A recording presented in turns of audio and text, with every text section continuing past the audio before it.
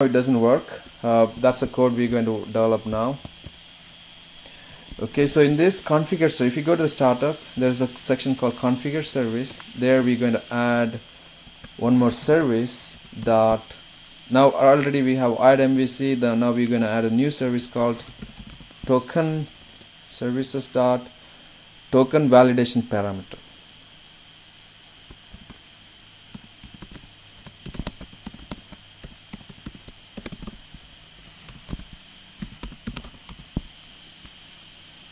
Okay.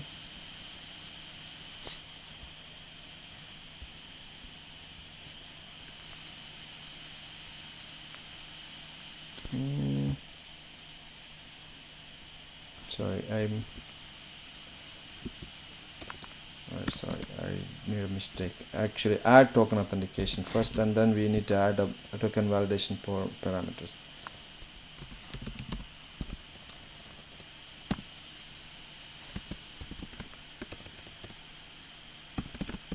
Add authentication.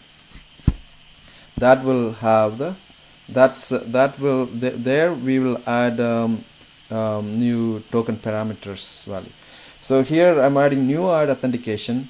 Before we add this, there's one more step I forgot to use. So we should say app dot use authentication. We are saying we need to use authentication hereafter. Okay, that's one step. And then here we're gonna say add authentication. What kind of authentication we're going to use? Here we're gonna use JWT bearer default token.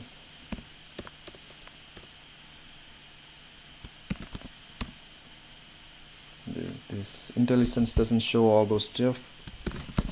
Bearer default, I think is correct. Let's see. Yep, that's right. Bearer default, so we're gonna use authentication schema and add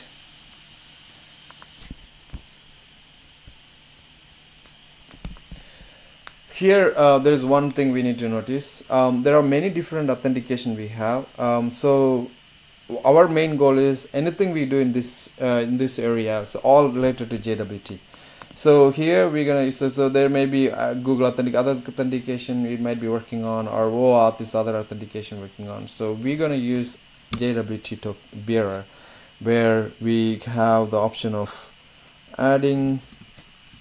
So what we need here, open brace, it says some options we can add. So I'm gonna add some few options, and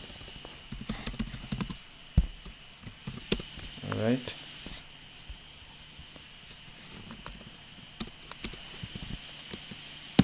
Okay, so now we have the main place where the authentication should work. So when the user send the token, so this is where it validates whether the token is valid or not. So here we can tell here we can specify same secret key which we used in the auth controller here, and also we're gonna use one more says that what kind of things to validate. I'm gonna say that validate signature key, yes.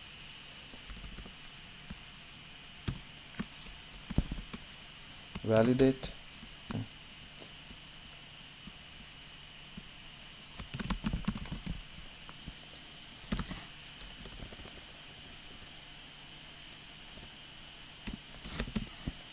Sorry. Options.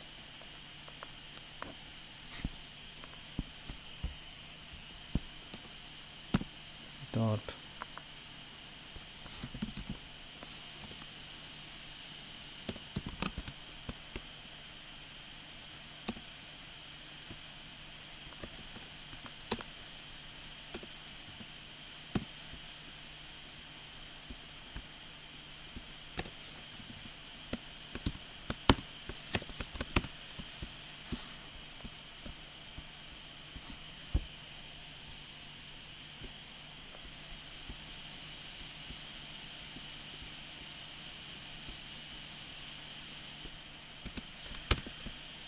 So how we created that token, the same way we're going to create a bunch of properties here. Says that here, if you go here, we created issuer, audience, claims, sign-in credentials. So here we're going to tell that please validate that issuer, validate issuer, yes, true. So we can say yes, I want to validate issuer, validate audience, yes.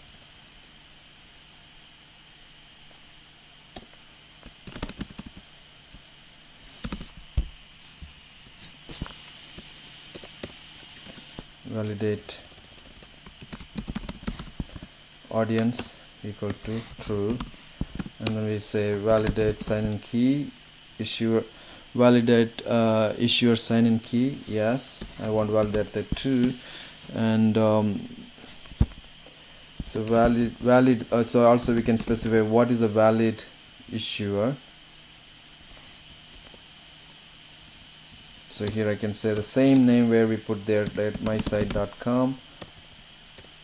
So this will make sure this is the site, this is the valid issuer, and this is valid audience equal to mysite.com. Okay, and then we can specify what is the signature key we're gonna use, issuer sign-in key. So this is the same key which we'll be using in the other place. The same key we're gonna use it here too. So you can copy paste the same key. Keep in mind that this key you should be using what do you call you should get it from the configuration. Okay, so I'm gonna copy paste here. So now we have the key. This both keys should be same to work correctly. So right now, as I mentioned before, we're using the secret key which will be in configuration, but in the next tutorial possibly, or you can even give a try with private public key to verify. So imagine you have you have a company where only one team or one project will have the token provider, and then that will be this auth controller, and the other projects who are using this token, they can have this bunch of section of code. So the token provider always provide the token, and then whoever using that token authenticates, they don't need to worry about all the authentication part. They just need to add this code, and then the remaining will be taken care of by the auth controller. That's a different API. It's when you develop the single sign-on, those kind of application is much easier to develop. So you can give that token, this URL to the other user to verify the token, generate the token, and then they can verify in their code the token is valid or not. Okay, I think we're almost done. I'm not let's give a try to make sure it's working.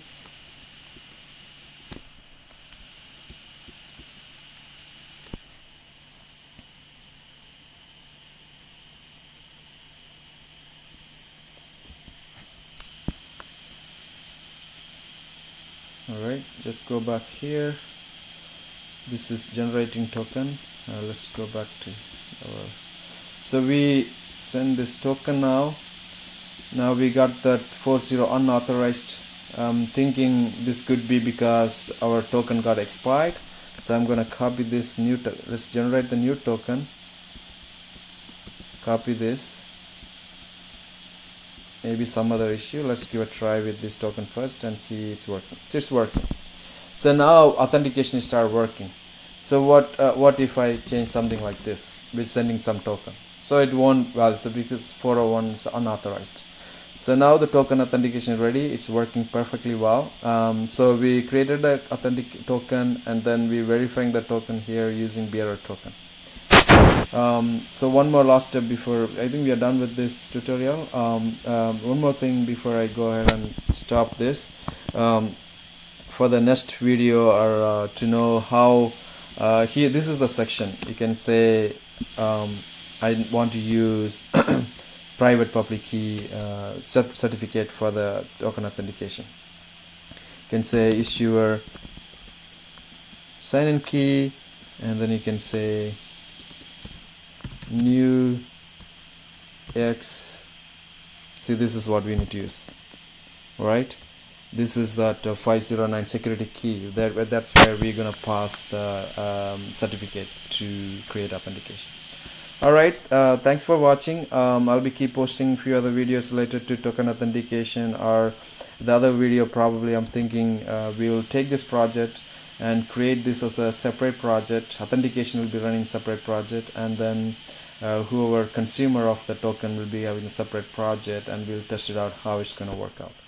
Okay, thanks for watching, and please send me any comments or any improvement I should take, or any other videos needed.